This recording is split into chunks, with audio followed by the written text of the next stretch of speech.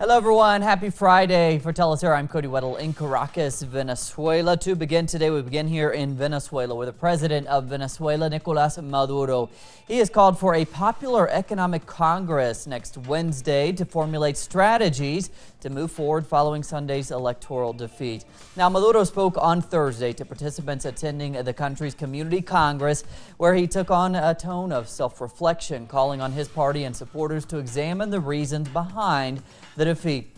Hundreds of people from various social movements and collectives took part in the Congress to reflect on the loss and to unite around an agenda in order to move the socialist movement forward here in Venezuela and the rest of Latin America. Now, since the loss, Maduro has reshuffled and restructured his cabinet, and he's also vowed to veto potential amnesty laws from the opposition. Now, he has also announced plans to sign into law a decree to protect workers across the country for the next 3 years.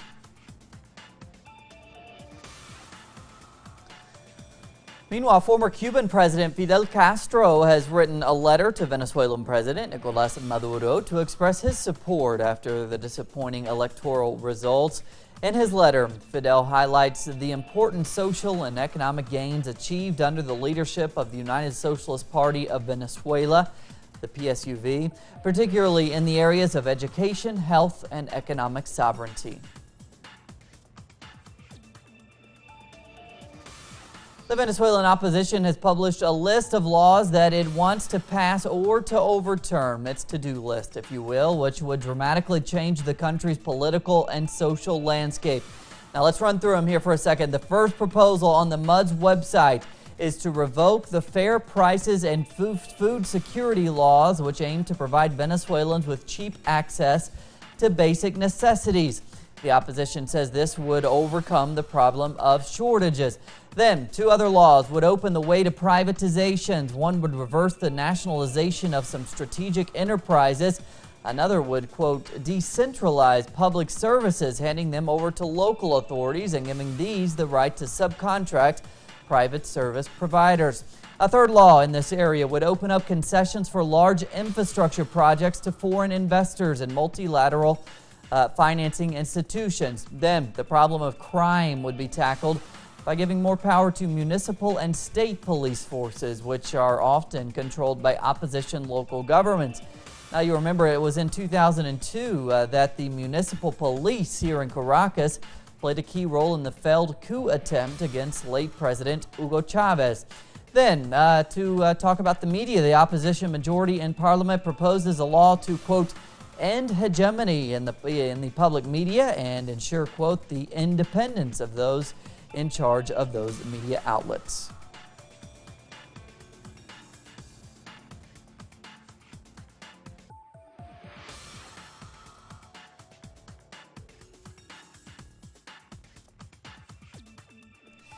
Venezuela's parliament has passed a proposal to give ownership of the National Assembly's television station to its workers. Now, this move comes after Venezuelan opposition leader Henry Ramos Alup announced intentions of major changes at that TV station as part of a massive overhaul of the Socialist Party's policies. With the latest now, our correspondent here in Caracas, Isabel Fimbo. ANTV is the official channel of Venezuela's National Assembly. It broadcasts debates to make Parliament's decision-making more transparent. This channel is really important for lawmaking because it opens the door on what happens inside the chamber. Something that in the past was totally closed. Nobody knew. The people didn't even know who the deputies were in the National Assembly. Venezuela's opposition coalition announced this week that it wants to close or restructure ANTV as part of a string of reforms after it won a supermajority in last Sunday's elections. That person yesterday was speaking against the media, and we strongly reject the declarations that the opposition leader made against people with families, journalists, against freedom of the press, and against this channel. The closure or restructuring of the channel would not only put an end to a valued service, it would also put the jobs of more than 300 employees at risk. It's worrying. Here in the channel we feel worried because until January 5th arrives, we don't know what's going to happen. To prevent the station from closing, leaders of the Venezuelan government proposed handing ownership of the station over to its workers, a move that was passed by the National Assembly. They have spoken very clearly. The channel will be handed over to its workers to continue telling the truth about Parliament.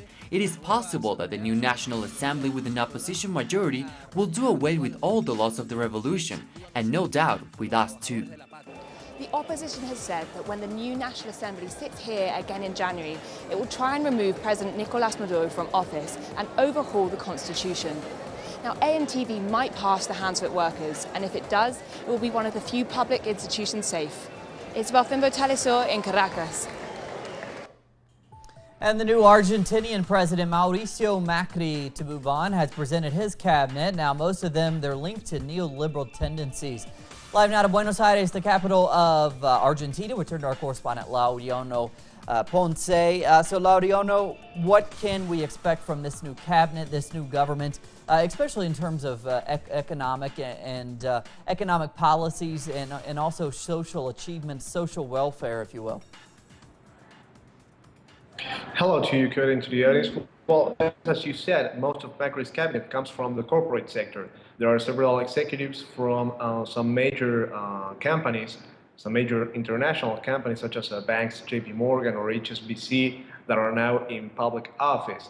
And despite they come from the private sector, they also have taken part in the Buenos Aires city government together with Mauricio Macri. Many of them were part of his cabinet as Buenos Aires mayor, so we already know some of the political orientations they will take.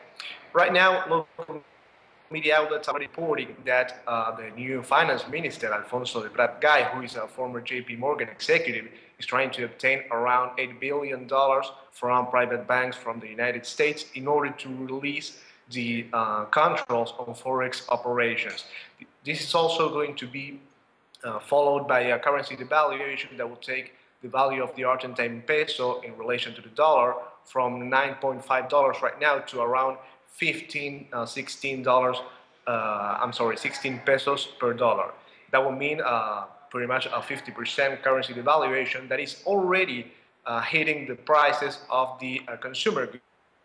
Many consumer goods here in Argentina that are also goods such as Argentine meat or soybean or even wheat are already seeing their prices rise because they already know that the government is going to take on a devaluation. So they know that their products are going to be much higher, going to have much higher prices maybe in 1 month from now. So this is already hitting the consumer prices in Argentina. People are already feeling that because the salaries haven't been increased yet, but that also anticipates one of the conflicts that will most likely hit the beginning of the next year, beginning of 2016, when the unions start to demand wage bargaining, collective wage bargaining process, and that will mean also that the government will have to take place. Either they're going to favor the unions or they're going to favor the private sector. Of course, with a cabinet like this, we always, and with the president that we know from the Buenos Aires city government, what we can say is that most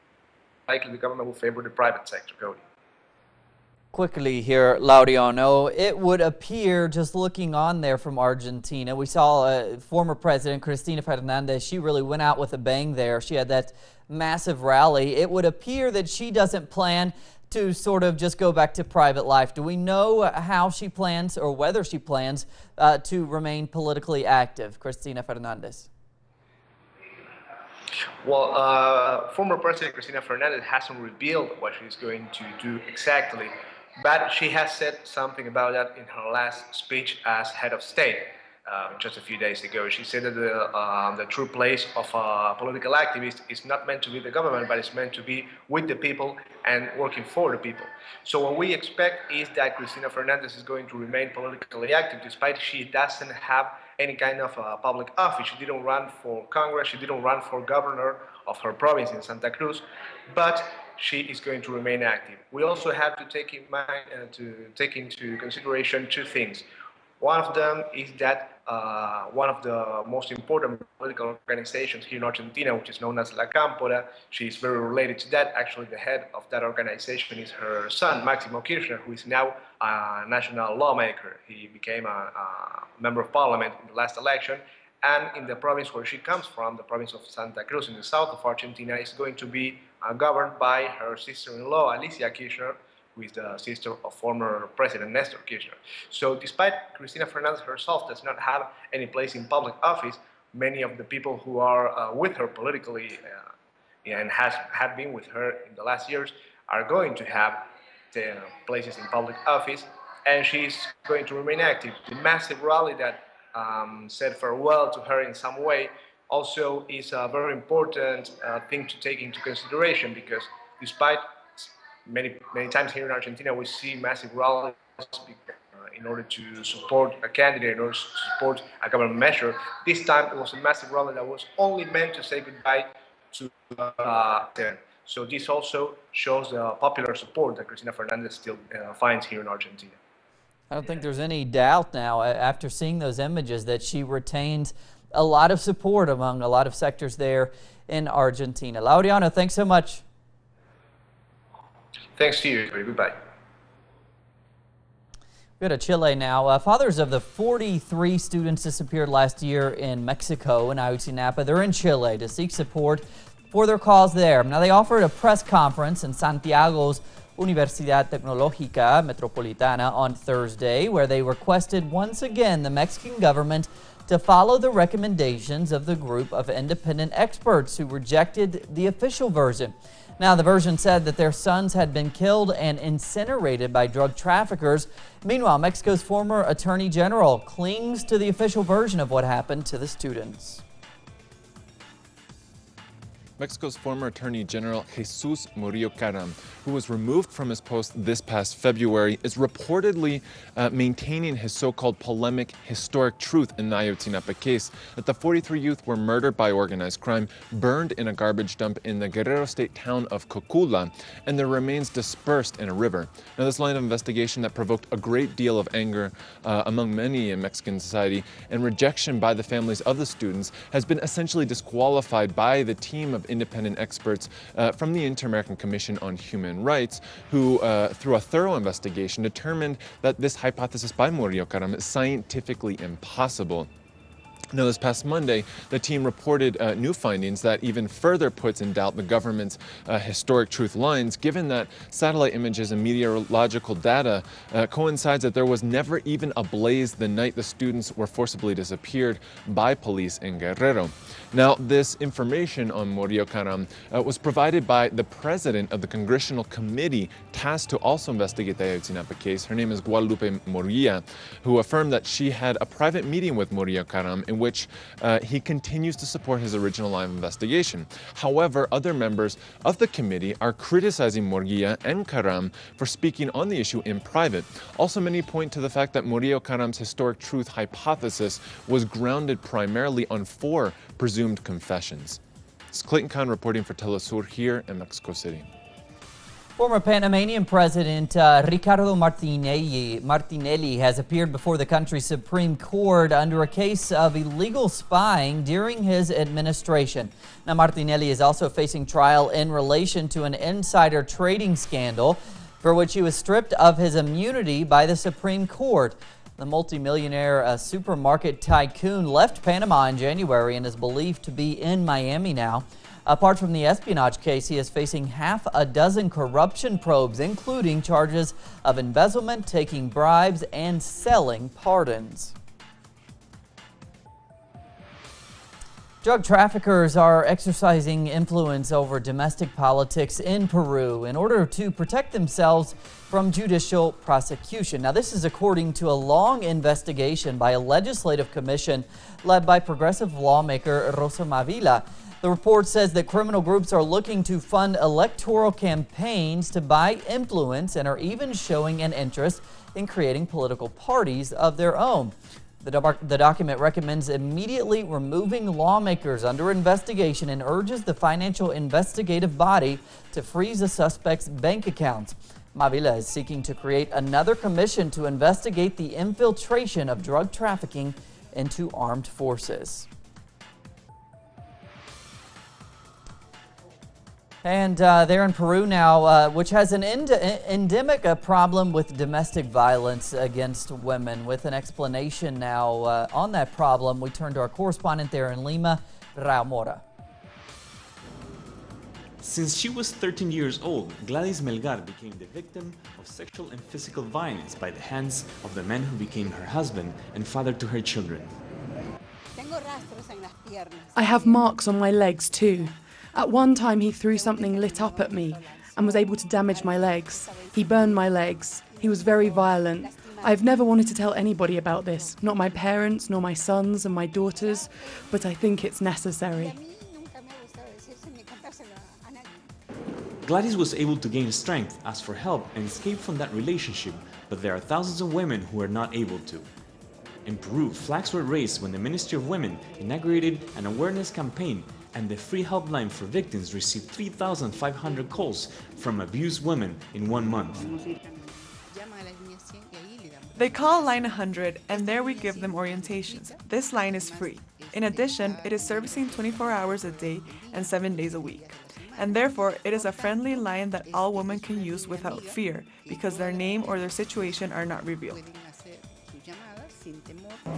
The Office of the Ombudsman argues that the ultimate stage of violence against women is femicides, and the way to avoid reaching that step is to intervene as soon as the first violent acts take place. However, they found the justice system is failing to proceed adequately. In 81% of the cases, the prosecutors did not emit protective measures.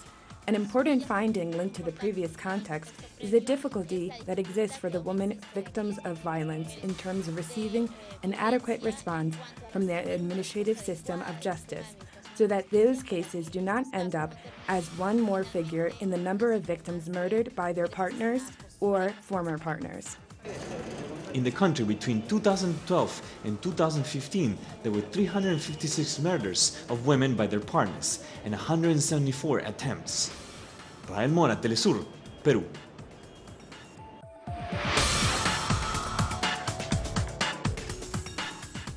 So far, the climate talks in Paris, they failed to achieve an agreement on key pillars of the planned post-2020 climate pact. The final agreement was set to be presented this Friday, December 11th, but talks have run over. This is due to the rifts between the richer and poorer nations. Developing nations have insisted that established economic powerhouses should shoulder the lion's share of responsibility, as they have emitted most of the greenhouse gases since the Industrial Revolution. Negotiators at the Paris Summit aim to wrap up the global agreement to curb climate change on December 12th instead.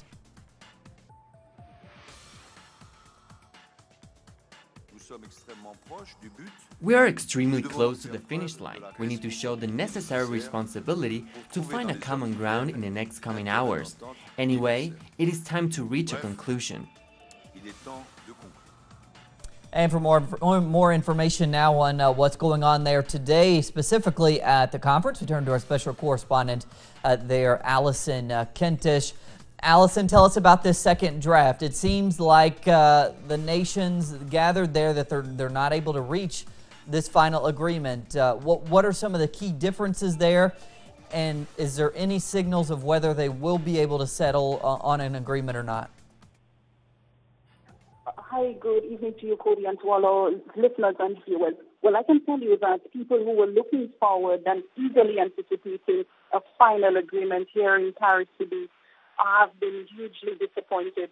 And earlier this morning, the French Foreign Minister, that's Laurent Fabius, announced that efforts to land that deal fell apart on Friday. But he announced that he's going to be hard at work with the negotiators throughout this evening, and he will have a final document tomorrow morning at 8 o'clock. I can tell you that nations are disappointed, especially some of the small nations, small island states in the Caribbean. They have expressed a certain level of disappointment, but they are holding out hope. They say that the latest draft document is not exactly what they wanted, but to quote them, they are not unhappy with it, but they would have wanted more.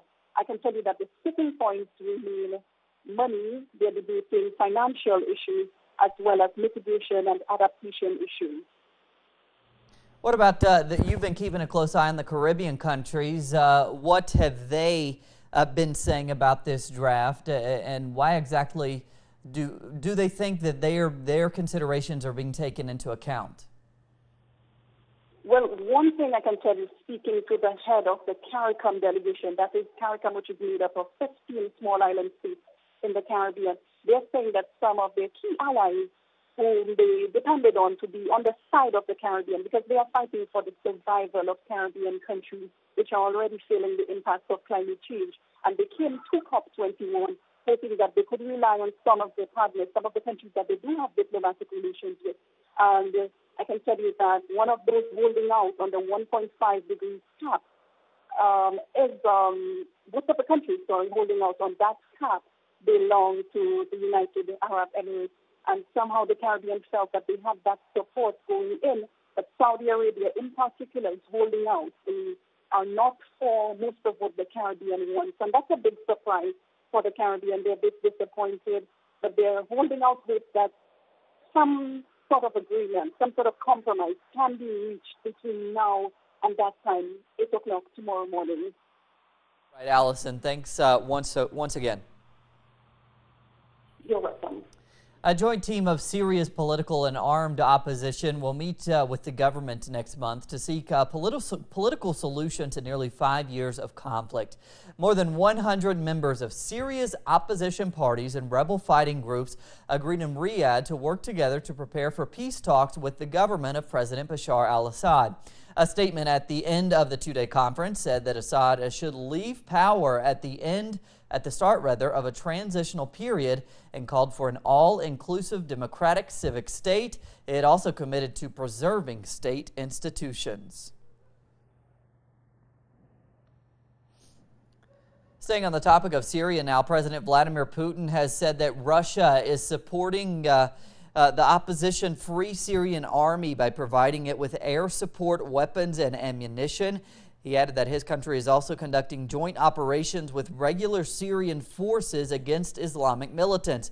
Putin's statement is the first time Moscow appears to admit that it supports the opponents of Syrian President Bashar al-Assad in the fight against the so-called Islamic State group. A man has been shot dead during a police operation in the north of London. Now, according to a statement from the Metropolitan Police their operation was, quote, intelligence-led and not related to terrorism. Now, London is currently tackling its current gun problem by carrying out a coined Operation Kestrel, which involves dozens of raids across the city. So far, in 2015, there have been over 300 firearm-related incidents. The White House announced Thursday that President Barack Obama could use his power of executive action to expand background checks on gun sales. Now, this announcement was made on the same day that dozens of family members affected by gun violence went to Washington, D.C. to demand action from Congress. Our correspondent Bianca Perez now reports from Washington. My name is Melody McFadden. My niece, Sandy Geddes, was shot and killed in Myrtle Beach, South Carolina. These are the faces of some of the victims of gun violence in the United States. With pained expressions, their family members demand action to solve what they characterize as a public health epidemic. Milagros is the mother of Alexandria Burgos, a young girl who was hit and killed instantly by a stray bullet in Chicago in 2014. She was a freshman in college. Her dream was to be a social worker and to help other youth. And now that dream is ended. And I am here to help other mothers, other families who's lost their child. But not only that, they lost their child, to prevent all families from losing their child or a family member. Maria lost her son, Ricky Pike, to gun violence in Chicago on August 12, 2012. She feels indignation and sadness that no action has been taken by the government when it comes to gun control. Within your conscience, that you have not done anything to solve our pain. It is unbelievable. None of these victims are related to members of Congress, which raises the question: would this make a difference? Another mass shooting, and then we stand up, we sit down and do nothing. I don't stand up anymore. I can't be a part of the hypocrisy. And I want to ask my colleagues, who has to die? Your wife, your mother, your brother, your son? Just who is it that has to die? More than 100,000 people are shot in the United States every year.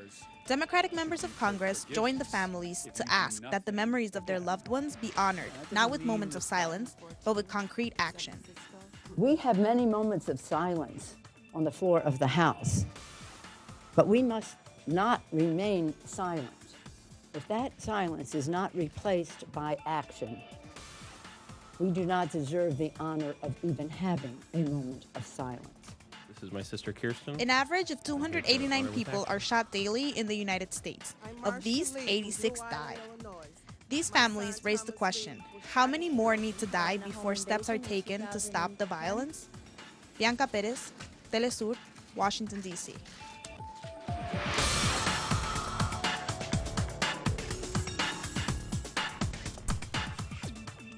No one would have blamed Adriana Restrepo for giving up hope after her partner was violently killed in Colombia when she was 18 years old and pregnant. But Restrepo decided to make beauty out of trash and also hire other victims of the country's armed conflict to help her. Now, Restrepo is a fashion designer and environmentalist who fashionable home decor and accessories from trash she collects. Now, 15 years later, Restrepo markets her creations all over the world through her Facebook page, and she also teaches young people looking to break into the fashion industry.